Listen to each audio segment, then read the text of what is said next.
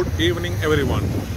Welcome to Muscat, and we are now in Muttrah, and we will be exploring a few places around Muttrah tonight. So just be with me and enjoy watching the video in Muttrah.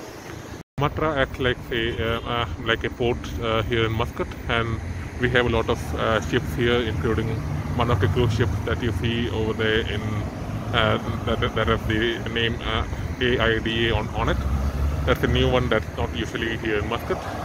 And followed by the ship are two royal ships.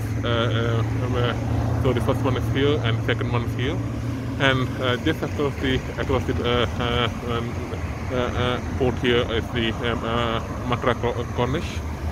So it's like a mountain followed by the city and the beaches here. I am now making my way to the Muttrah Corniche, and I have been in Oman for a very long time, but I'm sorry to say that I haven't been in the Muttrah Souq yet. So this is the first time that I'm physically going to go into the Muttrah Souq, and I have played a few games on the mobile that has the souk, that feature the souk. It's a very good place there, with all the small handicraft and all that that you can buy and support the local businesses here. So let's have a look there. So we have a lot of old buildings here in Muscat. So here we are just heading to the souk here in Muttrah. So souk in Arabic means a small market. So it's like a collection of the small markets here here. So you can visit here and you can support the local businesses here. This is about to enter the souk here in Muttrah. It's like a map here of the Muttrah. So we are here. So we can go to the fish market in like 11 minutes walk from here, and we also have the Muttrah Fort, and you can make your way towards the old watchtower. And also this I have been watching this for a very long time, but I haven't had a chance to go there to the Riyang Park. And the other thing is Muscat Gate, and we also have the Dhalam Palace here, and we have the National Museum. So what I'm going to do is just start a walk from here and see how far we can go. We have the entire evening for ourselves. So let's have a look. This is the entrance into the souk here in Muttrah. So we have a lot of shops selling artifacts and everything. You can have handy bags and tailoring materials and all that. It's a very good place here.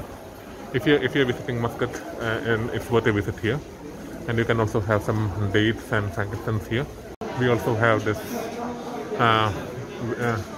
Everyone here sells artifacts of Muscat.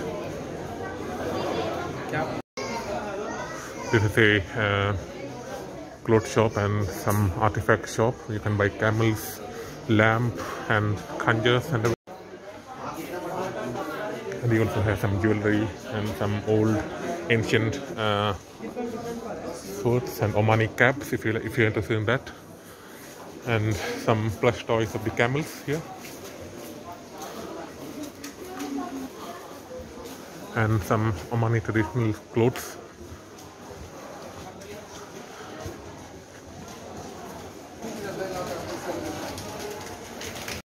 There is one thing I would like to recommend if you are ever visiting Oman. That is to have the traditional sweet here in Oman. It's called the Omani halwa. That sells the Omani halwa. It's a very good dessert here.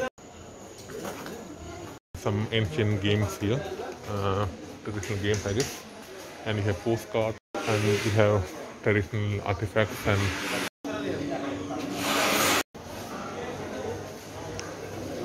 and there's a shop that sells mats and carpets here. And I'm now standing in the center of the souk, and I'm not sure which way to go. We have like 4 ways in front of me. So 1, 2, 3, and the way that I came from. It seems like we are just towards the end of the souk here in Muttrah. Towards the end of the souk here in Muttrah. But this is not where I came from, so I had to go back.